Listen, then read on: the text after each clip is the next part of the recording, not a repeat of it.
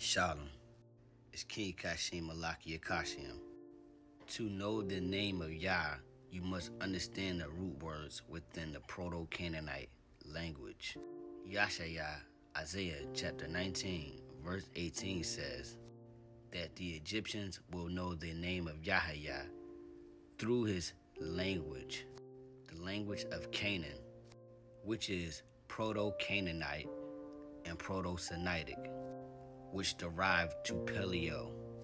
In Proto-Canaanite, each letter has a significant meaning that also creates and forms the root words. It is highly impossible to know the name of Yah without knowing his language and his root words within the language. Zephaniah chapter 3, verse 9 says that he will give us his pure and undefiled language to call on his name, YaHaYaSHA.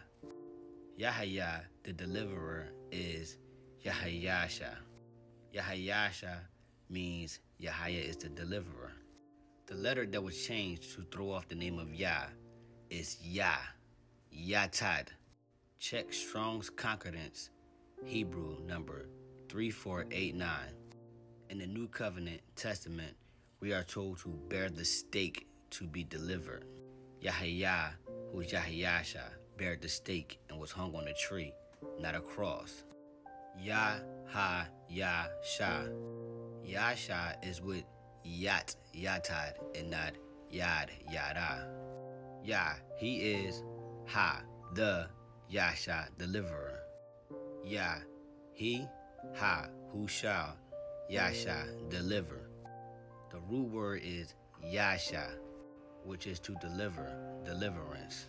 Read Matthew chapter 1, verse 21. Matataya.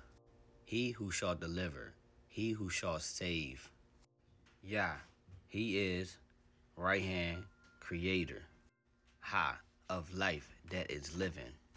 Yah, and who will bear the stake, be hung. Shah, to give eternal rest, Shabbatanaya. Restore, language, repentance. Ah, to ascend, to have spiritual sight and see the Most High as a watchman.